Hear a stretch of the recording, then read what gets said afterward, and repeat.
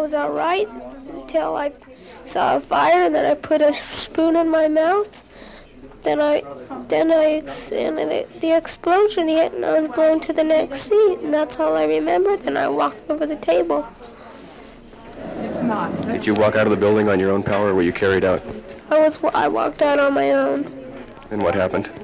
Then this lady said, "Sit down, sit," and I said no, and then she yelled, "Sit," and then she said, "Run back there," and then I couldn't find my father, but I was with my other sisters and my brothers, and so then we told them our father and mother's name, and they found our father. They didn't find our mother yet.